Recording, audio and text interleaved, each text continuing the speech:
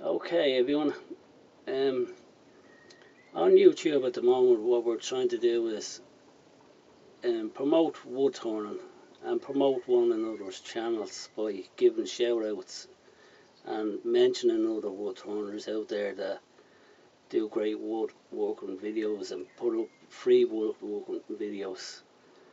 And I think it's great that everybody gets out there and makes these videos and spends the time and puts a lot of effort into them. And all I really want back in return is if somebody leaves a comment, that's great. And if I don't really answer them, but I will answer questions if anybody has any questions, because I get that many comments I can't keep up. I can't even watch the videos, there's that many. But anyway, I'm going to give a shout out for a young lad. He's only 15 years of age and he's a young woodturner, and his name is Adam Collins, and he has a lot of videos there on his channel, and I'm going to put a link down below. Subscribe to his channel and check it out. He's made a great video there recently about how he made his own table saw, his own router table, and he just has a little shed in the back garden. And it's great to see young people like this taking up the hobby and taking it up as a professional even. So there's a big shout out. Please go and check him out. He's an Irish young lad, and Adam Collins his name is.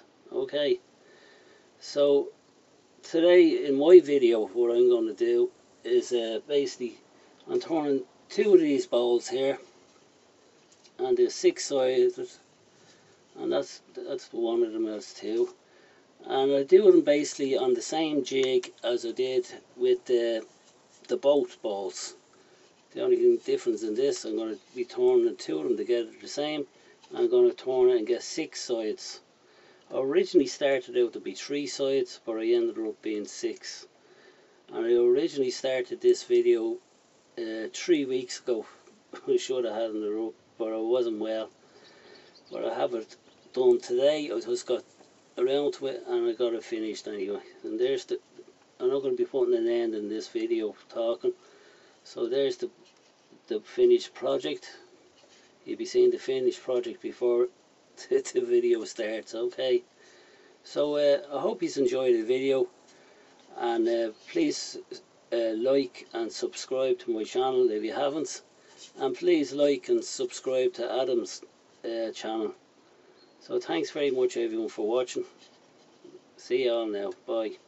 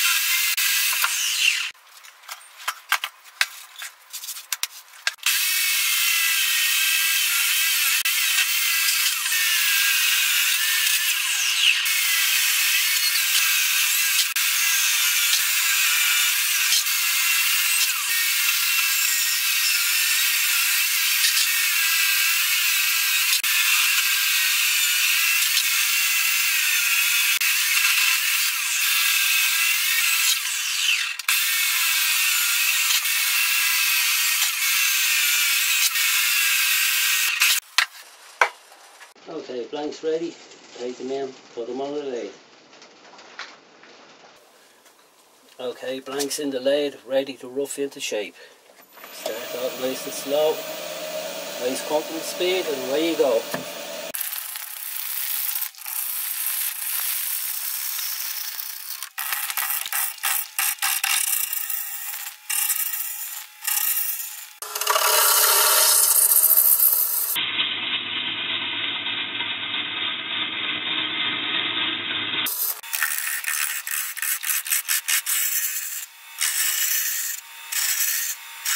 These blanks have to be made to a specific size to fit onto my faceplate, my plywood faceplate.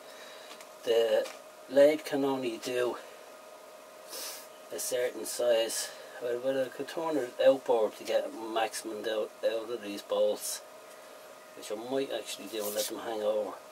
But with the capacity of the lathe is 14.5 inches would be the from centre, 7.25 from there down, which will give you 14.5. So I need to make the two blanks 7.25 to fit one on each side of the faceplate.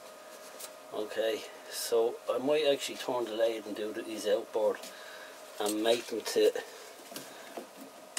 try and get the maximum capacity I can out of these ball blanks. Let's see, I'll just take a nice finishing cut off of this here just to get it into size. See what size I have here.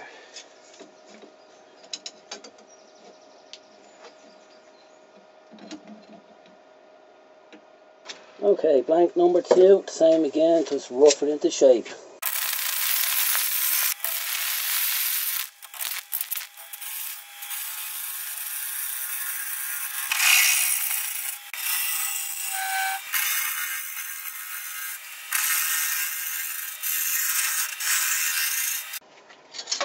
Okay, this one has to be the same as the last one.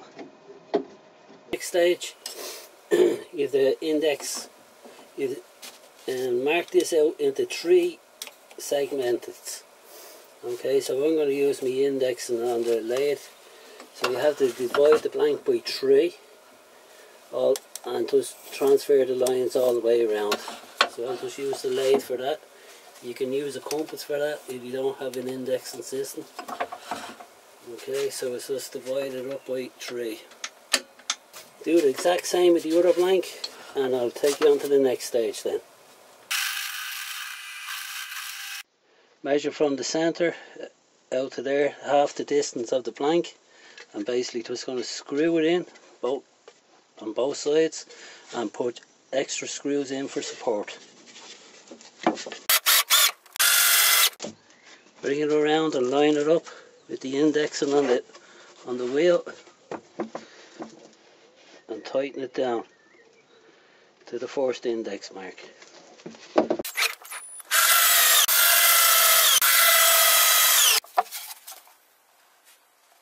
Okay, I have the 2 blanks on the faceplate and basically I'm just going to start turning. So I'm just going to start by a rough and cut just to chop the corner, take the sharp corners off.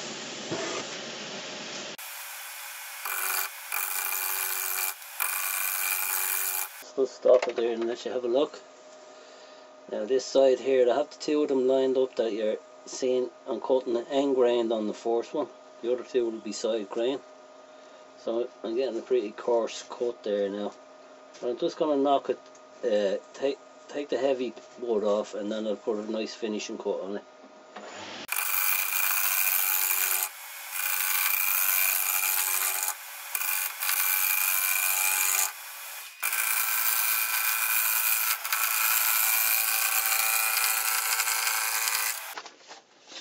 Okay, just move the tool rest in the position so I can do it. I'm going to do it like a sheared and cut across it here just to get a finish on it.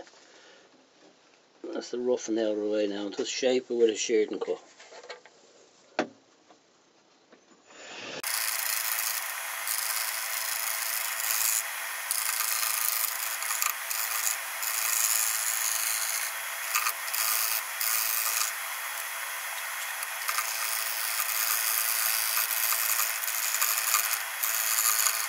So we're nearly there now. It's just coming up nice finish there now on it. Getting a nice finish off that tool there. A little bit of tear out on that piece. Just there. Just work that a little bit there now. Now, believe it or not, this piece is in the lathe here now 3 weeks. I'm being away. I was in bed sick for the last 3 weeks. So I'm just getting back out here today to this. And there was a crack across here. I just filled it with CA glue there. I put a bit of sawdust in it. I did put a plastic bag over it, to stop it from drying out here. So I don't know if it's probably out of shape a bit. But anyway, I'm just trying to get back into this wood turning and being out. Knocked for 7 I was in an awful bad way. So I'll just pick up where I left off, and hopefully things will go to plan. So where I was I was shear scraping the side of this here just to get it nice. There's a fairly well, looking at it now since I was last on, there's just a little bit of tear out on it there, and the shear scraping seems to be doing okay. The grain is all opened up here now on the end, so I'm just going to carry on a little bit of shear scraping, and there's a few little bumps on it, and I'll sort them out now. So well, here we go. I'll just pick up where I left off.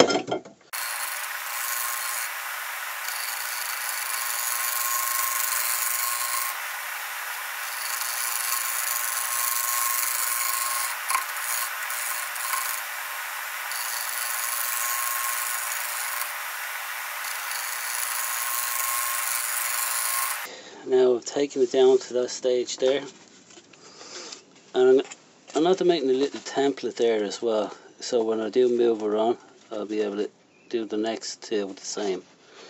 And what I'm going to do now is I'm going to sand that,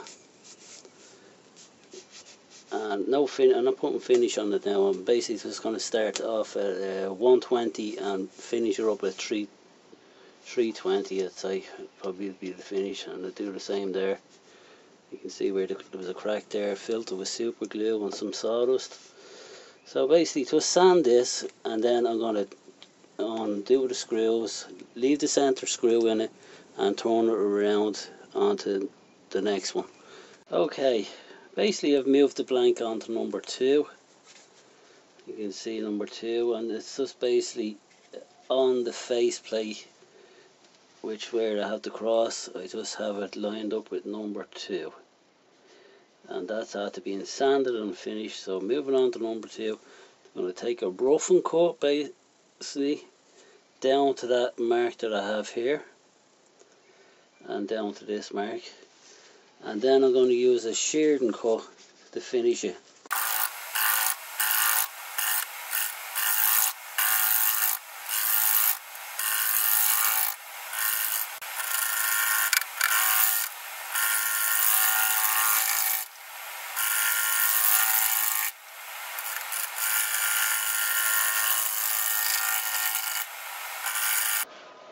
Okay, what's happening here now is I'm ending up with my point here from my 3 sides, but I'm ending up with a flat in here.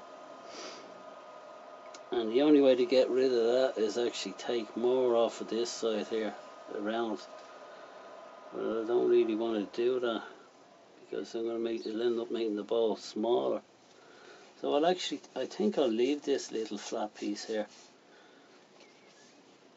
and it'll have 1, 2, 3. Just to see, I'm going to play by, just see what happens. I'm actually going to do this here, finish it, turn it, and do the next one and finish it. Just to see what it's like. If I have to, I can turn it around again and take that off. I could actually make 6 sides out of this probably. 1, 2, 3, 4,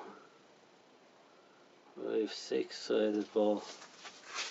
But okay, we'll leave it at that. I'm going to just keep going and see what happens.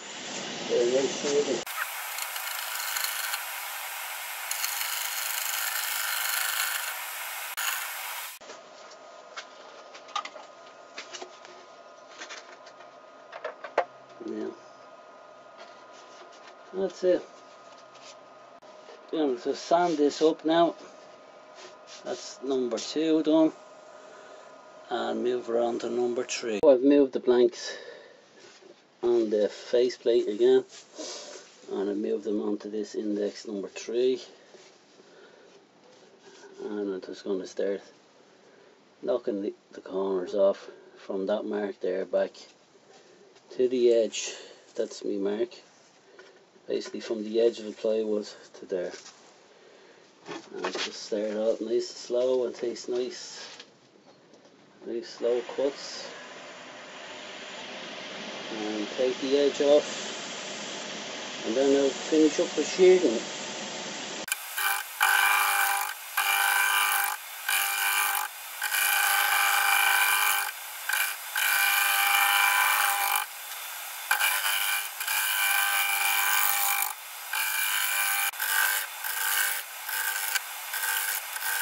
Okay, just going to clean this up now with a shearing cut.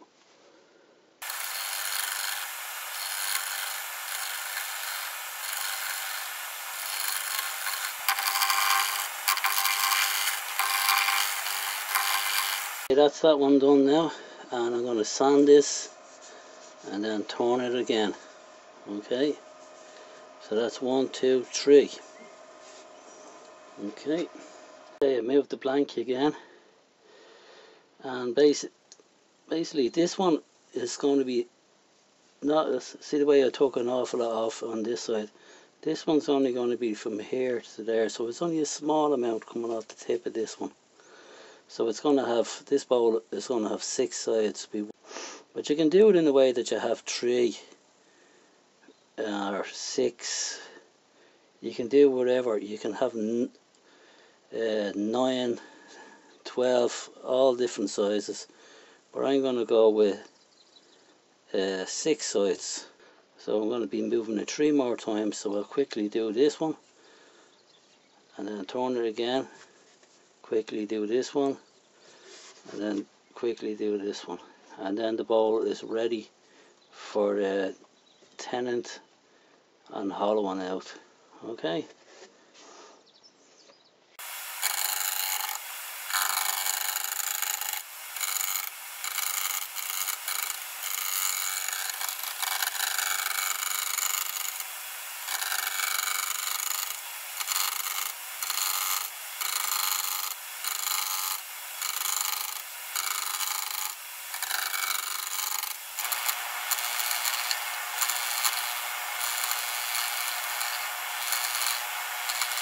Okay, so that's it done to there now, ready to sand again. I'm going to sand this up, move on to the next one. So we have 3 more moves, so there's 6 in total. And it's trying to follow that pattern that I have there, seems to be okay. So I'll sand this up, move the jig on to the next one and take it from there. Moving along again on side number 5, this is the 5th side. One more to do, will be a 6-sided bowl. So I'm just going to start here, take the corners out with some roughing cuts and then bring it into shape with a nice shearing cut. Okay.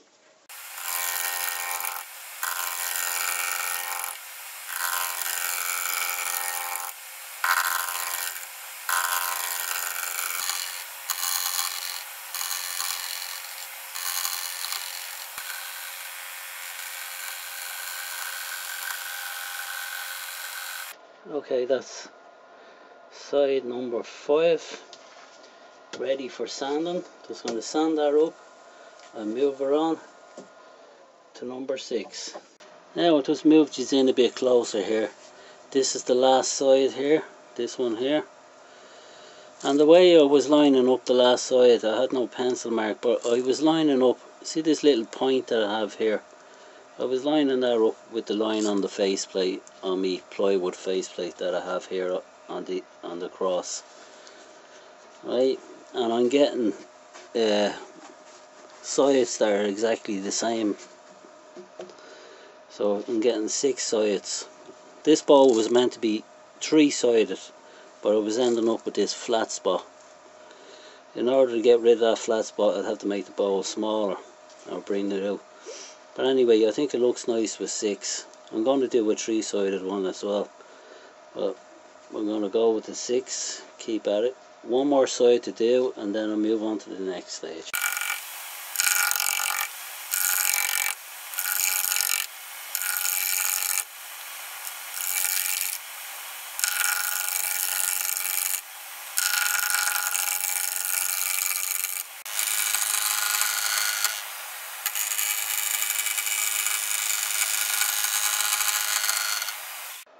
Okay, that's ready for sanding now.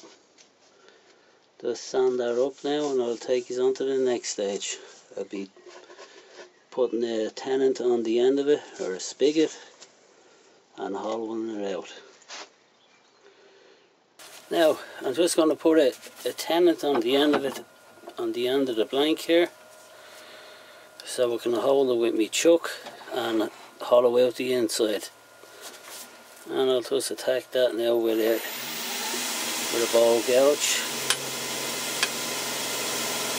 And the speed there is going a bit crazy.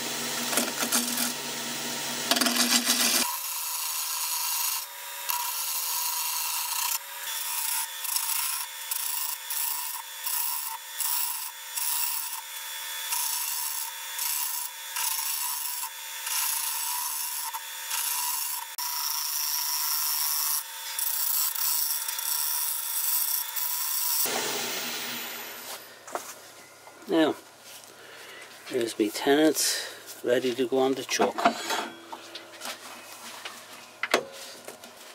Okay, I have the bowl in the in the chuck, and I'm just going to start hollowing it out. But the first thing I want to do is true up the face of it here, get a nice straight flat face on it, and just define where I'm going to have the rim of the bowl. I'll put a pencil line to where I'm going to have the rim. So I'm just going to use a 5/8 bowl gouge.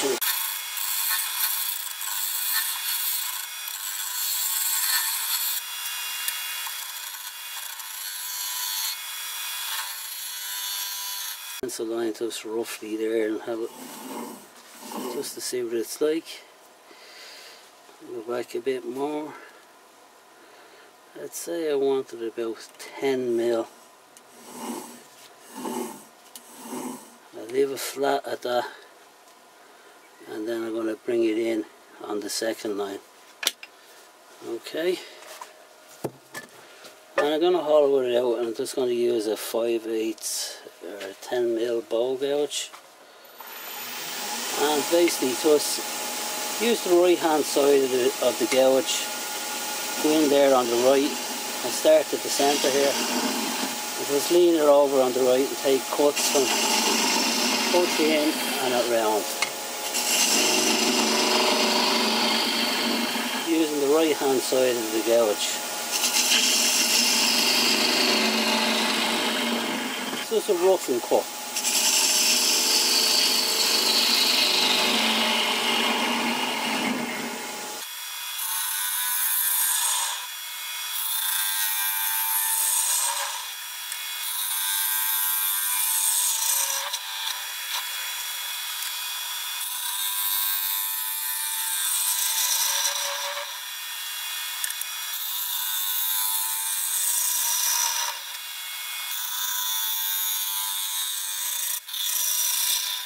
I just want to check my depth. I have a little piece of timber here, and I have this little, it's just basically an aerial, or it's a magnetic tip on it, and I just put it in a piece of wood, and that'll just check that. I'll put it there. I can open it out to what depth I want to keep the bowl, so just there's my mark. I want to keep it about 10 mil. There you go. That's how much more I want to go. Another push with the gouge. I'm basically just going to bring this in at an angle and then sweep it down and in. Just as it is, I'm not going to go too much. I'm going to just take it from that pencil line and then sweep it into the centre.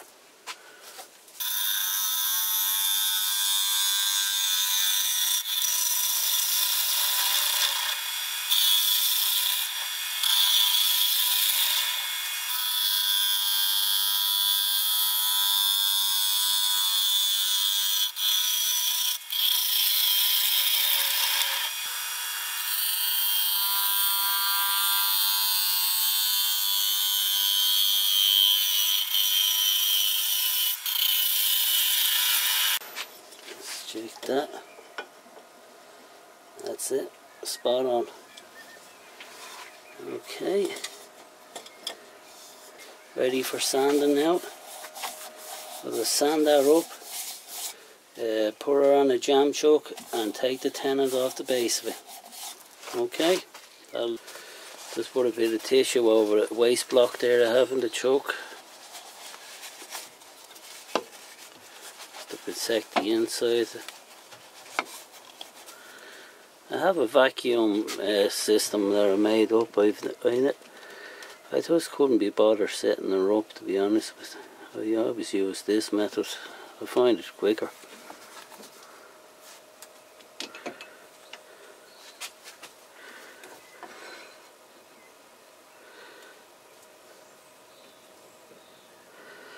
I just make sure the bowl is lining up. Okay, I have it nicely lined up there now, and I'm just going to use a bowl gouge. I already have a concave in the bottom when I was making the tenant, so all I have to do is take the tenant off the spigot, just get rid of that.